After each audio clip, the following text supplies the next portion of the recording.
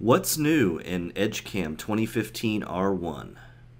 Today's topic, the option to find only front turn features in Automatic Feature Finder.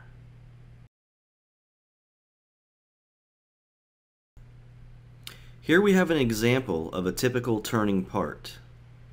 Let's move into the Feature Finder and define what features we wish to find.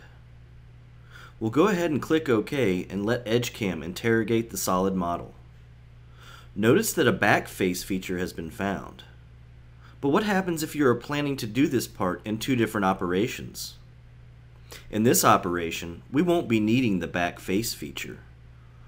We can always delete the feature from the list, as before, but now we have added an extra checkbox in the Feature Finder to eliminate the need to do so.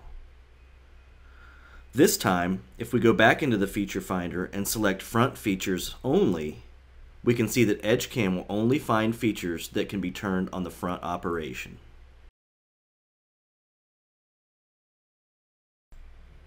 I hope that this What's New topic proves to be beneficial to your Edgecam programming experience.